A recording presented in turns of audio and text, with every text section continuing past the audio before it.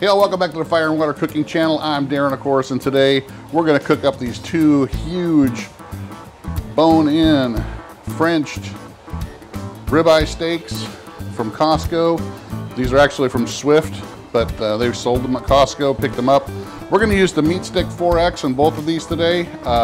This is the new MeatStick that has 4 points of temperature that it reads. It's got a predictive time that it will tell you when it's going to be done.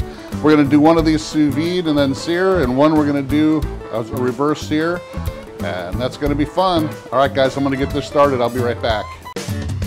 Smoking, grilling, getting hot and hotter, sous vide and chilling from fire and water.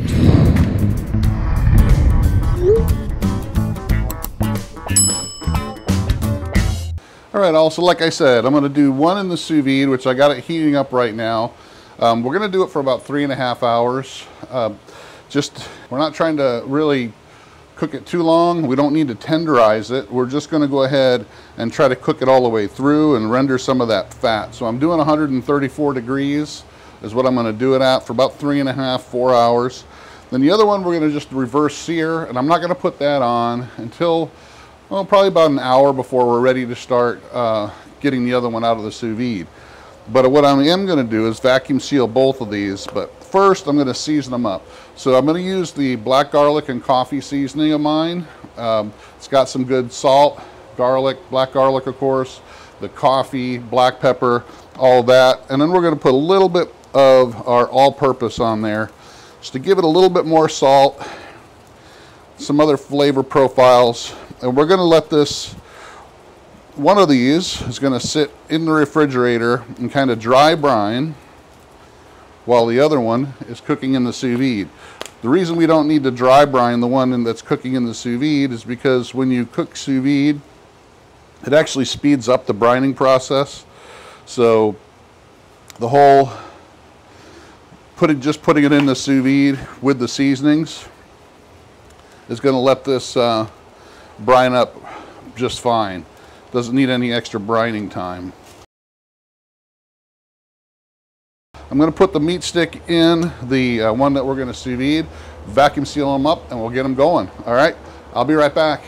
All right, guys, so I got my MeatStick active here, and the one we're going to sous vide is going to be the smaller one here.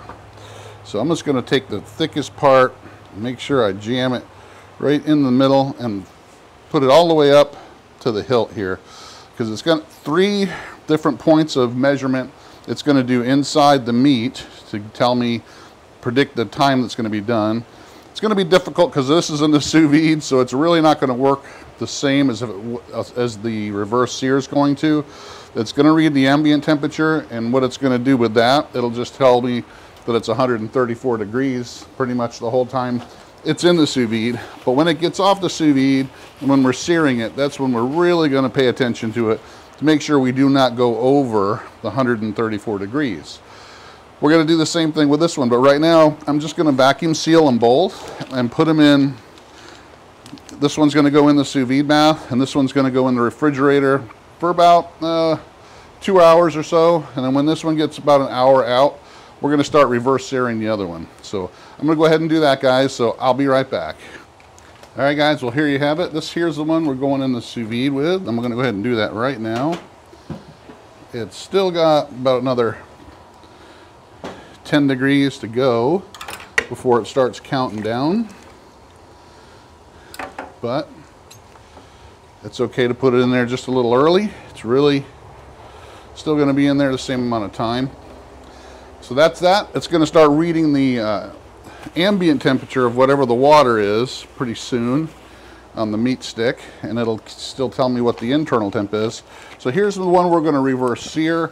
I'm just going to stick this in the fridge, like I said, till about hour before this one is ready to go. We're going to start reverse searing it on the RecTeq Bullseye Deluxe, and we're going to monitor the internal temperature with the MeatStick 4X, because I really want to try out that predictive time, and it's going to do a lot better job on a reverse sear than it will on the sous vide bath, because the sous vide bath is a straight 133 temperature, we're really not monitoring it to get, or 134 temperature, we're really not monitoring to get to 134 because we're going to leave it there for a little while. So I just want it to stay there and not go over. So, all right guys, I'm going to get this in the fridge. I'll see you guys in about 2.5 hours.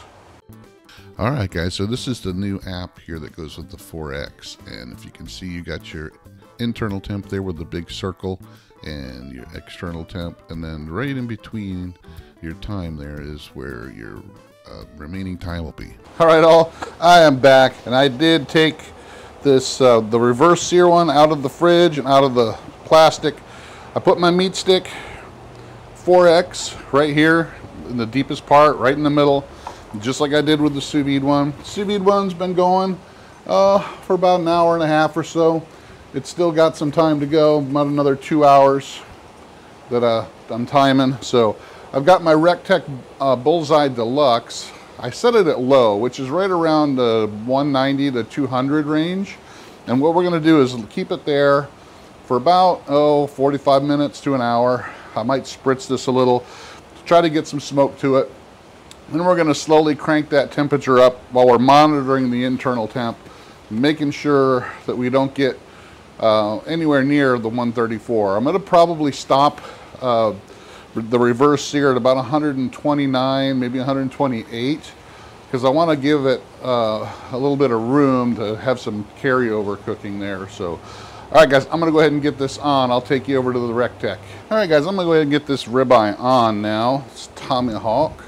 As you can see, we're right at 200. It overshot a little bit, and now it's coming down some. It'll probably hover right there around the 190 to 200 and around 200 or so. So that's it. We're going to leave it in there, let it kind of slowly smoke. Then we're going to go ahead and sear it off right at the same time we're searing the tomahawk from the sous vide. So, all right, I'll see you guys when we're getting ready to sear these off. We'll monitor the temperature during the time. All right guys, so this is the reverse sear, and this is what you're normally going to look at. It's going to have your internal temperature with your target that you're looking for. You're also going to have your external temperature and the target that you had picked for that as well. So it's pretty well laid out with the chart especially. But one of the newer things here is you're going to have an estimated done this time. So it's going to give you an estimated time that your food will be done right there. All right guys, well let's take a look at the one that's on the reverse sear and the RecTeq here. It's now just starting to climb up. It's about 112 now, it's saying. So it's got some pretty good smoke looking to it. If you guys can see that. Let's get you over there. Take a look at that. It's got some nice color to it. That coffee rub works much better than any of those other black rubs that just have activated charcoal in them for sure. All right guys, so about 10 or 15 minutes we'll be searing that up. I'll be right back. All right guys, here's the chart for the sous vide steak, and it looks like it's moving along just fine. We'll be done in a few. All right guys, so my reverse sear one is ready to go. I'm gonna go ahead and get the sous vide one out. Turn that off. Get this out. We're going to pat it dry. Get it out of this bag real quick.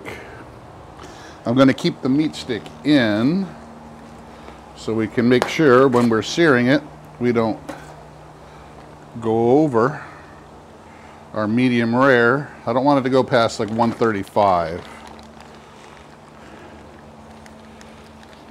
All right, check that out.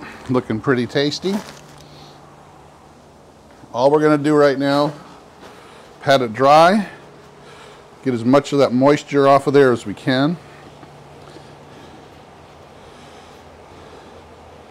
We're gonna put just a little bit more seasoning on. Really probably doesn't need any, but I wanna put just a little bit more on because we did lose some in the bag.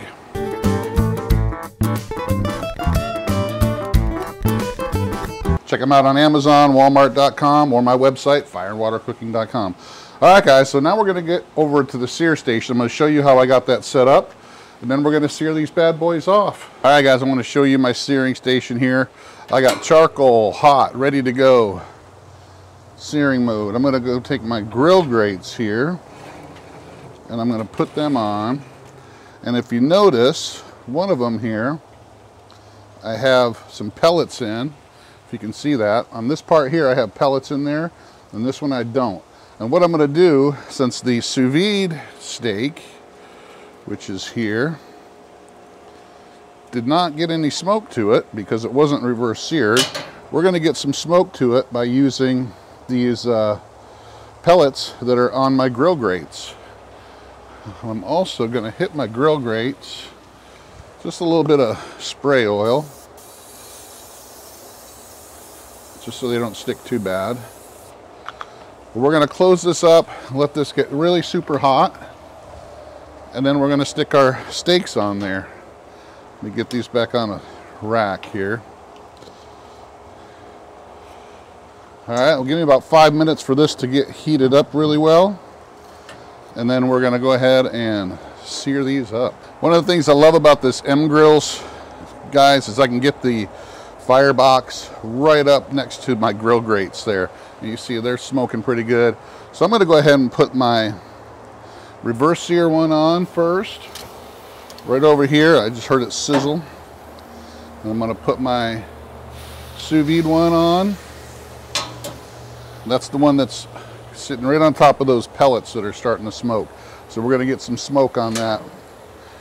The other one didn't have, or that one didn't have the ability to have smoke. So I'm going to close this up for a minute, and we'll be back in a minute when we're flipping this over.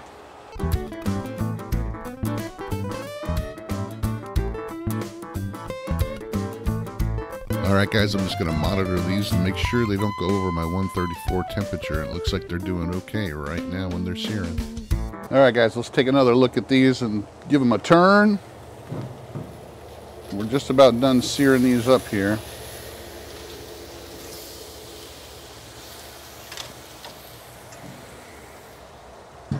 Woo, they're smelling good. All right, guys, next time I see you, we'll be on the cutting board.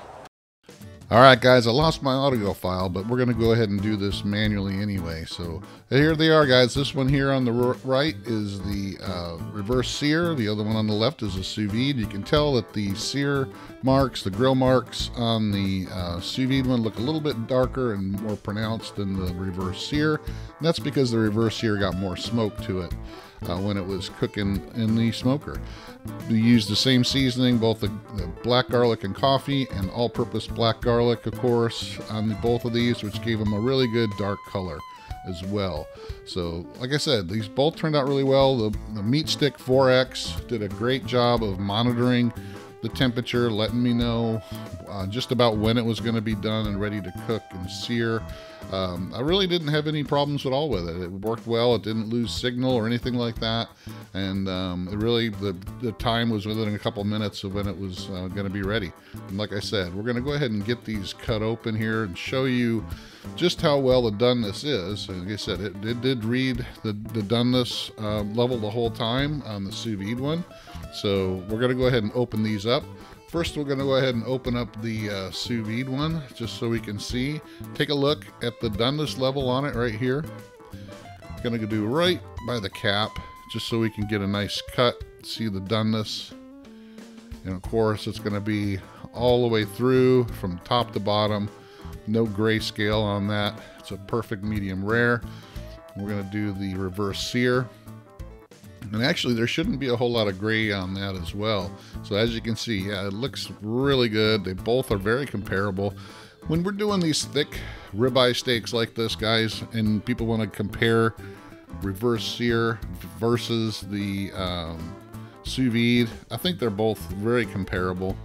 You will probably lose a little bit more moisture on the reverse sear than you will the sous vide. But let's go ahead and taste these, guys.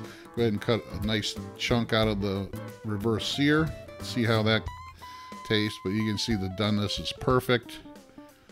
Perfect medium rare all the way through. Nice smoky flavor. I tell you what, reverse sear and sous vide are really great ways to make a steak. As far as one being better than the other, it's a coin flip to me. So let's go ahead and do the sous vide. And like I said, these are the ones, this is the one where we put the pellets on the grill grates, so we get a little bit of smoke to it. And check it out, it's nice and tender, nice and juicy, got that little hint of smoke. Having that smoke right on the grill grates, right up next to it, doing this during the sear, really helped it out. But I tell you what, the reverse sear is just a little bit more smoky, of course, but either one of these guys, you'd be happy with either one of them, that's for sure. I think the 4X did a really good job of keeping the temperatures in line and letting us know when it was going to be done. I'm going to be doing some more tests on this, but so far I really like the MeatStick 4X, so check it out on Amazon. Make sure you check out the Fire and Water Cooking Edible Creations, Seasonings, and Sauces on Amazon as well. And thanks again. Follow us on Facebook, Instagram. Make sure you like, subscribe, and share, and I'll see you on the next Fire and Water Cooking video.